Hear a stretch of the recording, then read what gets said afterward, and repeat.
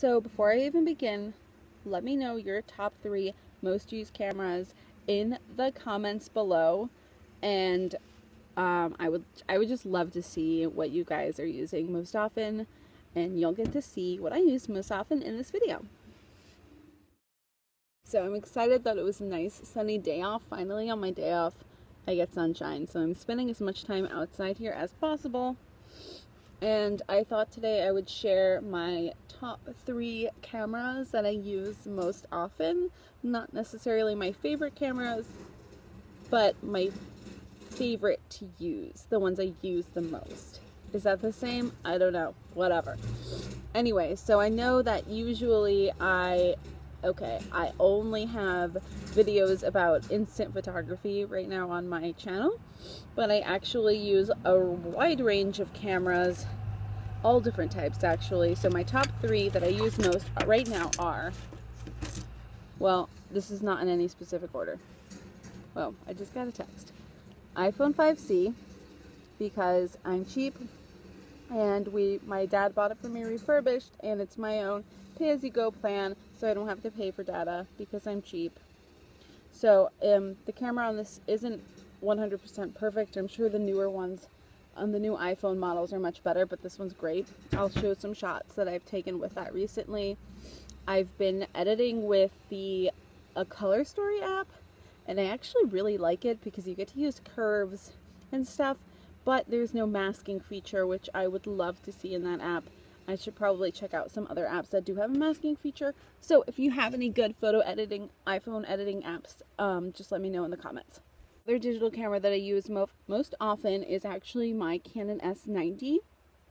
I know you would probably think that it would be a DSLR, and I do use my DSLR for shooting videos, for shooting all sorts of stuff, but this guy is freaking awesome. I think it came out in 2009. I bought it probably in 2012, used for like $100, whereas originally it was like $500. You can set in you can use the manual settings.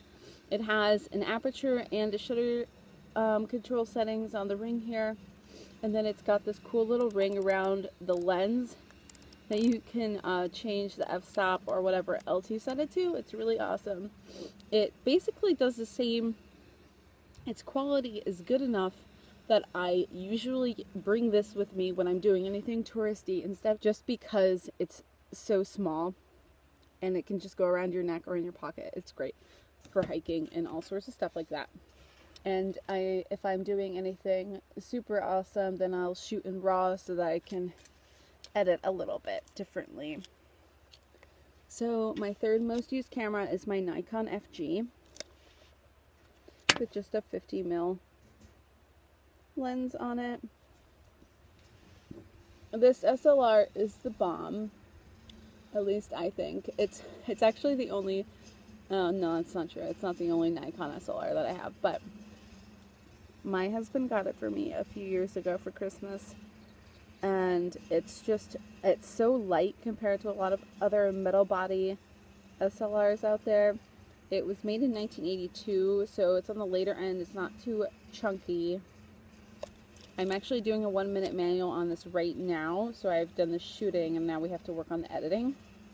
But it's got, you know, all sorts of good controls at the top. It's really easy. The light meter is super easy to read. It's just great.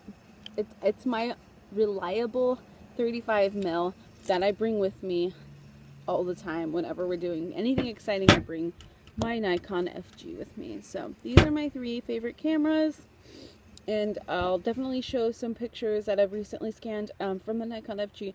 I think next week my video is gonna be just me scanning stuff, whatever. My husband and I are going to Germany actually for 3 weeks at the end of April, 2 weeks at the end of April, and I'll probably record some videos ahead of time just so that there's some exciting stuff still going on here on the YouTube channel. So yeah, stay tuned and please subscribe and let me know your top 3 favorite cameras in the comments. Yo.